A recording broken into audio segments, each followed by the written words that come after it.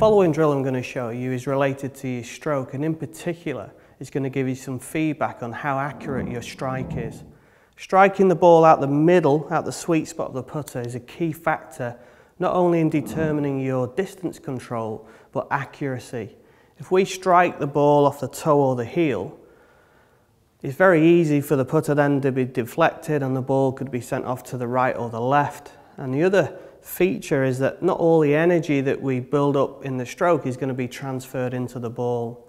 Hence, hitting the ball or striking the ball out the middle, the sweet spot of the putter, is going to improve our distance control and accuracy.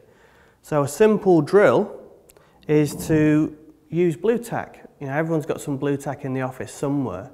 And what you can see here is that I've positioned 2 strips of blue tack slightly narrower than the width of the ball. And I can just see I've got a couple of mil either side of the sweet spot.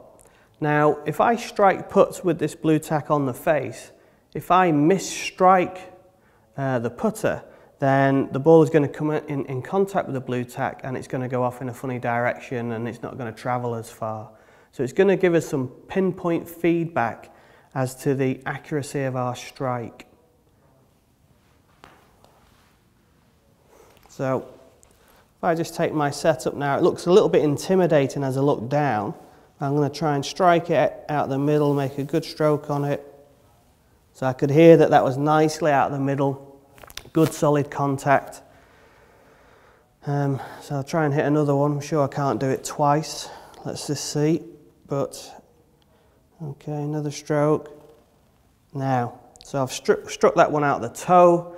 You could hear the sound was very different and the speed was very different as well.